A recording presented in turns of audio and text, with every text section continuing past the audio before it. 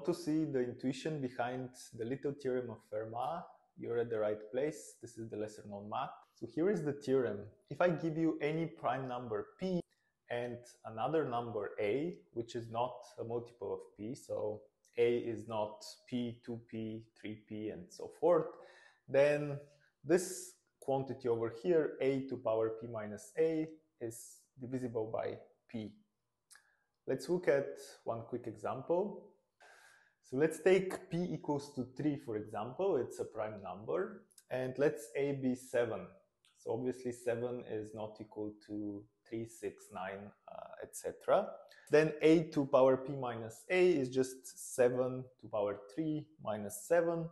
And this is 343 minus 7, or 336. And of course, 3 divides 336. Let's look at one more. If I take p equals 5, another prime number, and a equals 4, then a to power p minus a will be just 4 to power 5 minus 4, or 1020, which of course is divisible by 5. Okay, so it works again, but why does it work in the general case for any p and a I pick? We will see in a second. Alright, so why does p divides a to the p minus a all the time? Well, can I give an interpretation to a to the p minus a? Here is a simple one. So if I take p different balls, like here, and if I color each of them into one out of a different colors, then I have exactly a to the p different colorings for these balls. Why is that? Well, simply for the first ball, I have a options to color it. For the second ball, also a options. So the total number of ways to color these balls is just a times a times a, p number of times. So I have a to the p colorings, but let me subtract all those colorings where each ball is the same color.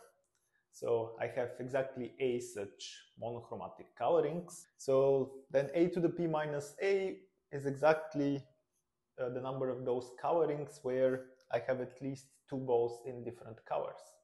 So I can put these p balls in a circle and nothing will change, right? So once again, a to the p minus a will be just the number of different such necklaces where each of the p balls in them can be colored in one out of c colors, where c is more than 1. So I have at least 2 different colors here for my necklace.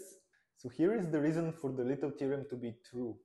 Basically, if you take any given necklace in this set of a to the p minus a necklaces, then it turns out that if you rotate it, then you always get a different necklace. You cannot get the same necklace. And for any given necklace, I can perform 1 out of p different rotations. So this means that my necklaces, which are that many, can be divided into groups, and in each group I will have p different necklaces that you can get with rotations. And that's it. That's why p divides a to the p minus a. Now let's see more formally why what I said is true. Why, if I take one of these necklaces and if I rotate it, I cannot get the very same necklace. So I can number my balls in my necklace with the numbers 0, 1, 2 up to p minus 1.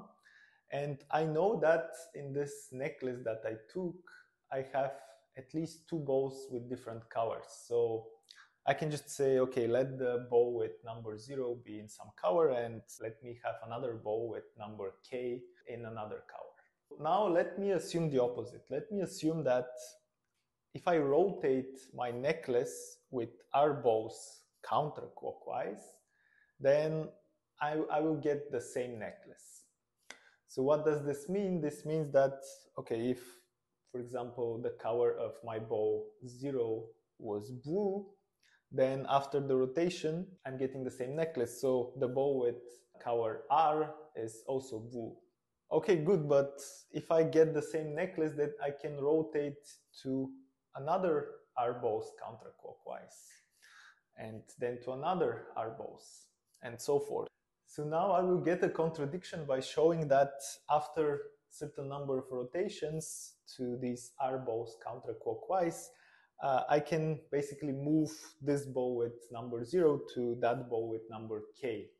And then they must be of the same color, but they are not. So that would be a contradiction. The contradiction comes because p is a prime number. Remember, I haven't still used this fact. When p is a prime number, I always have some number m, such that when I multiply m by r, I get some number which has the same divisor as k when I divide it by p.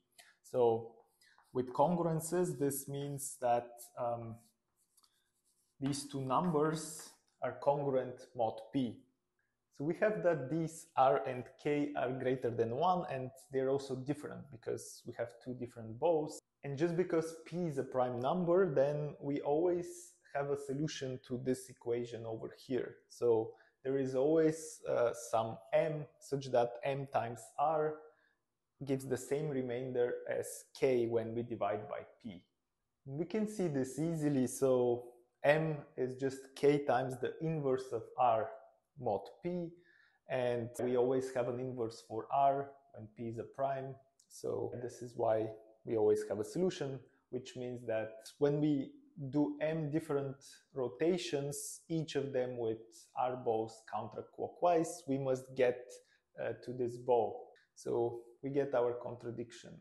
Yeah, indeed, we always get different necklaces when we rotate, and that's why we have the theorem.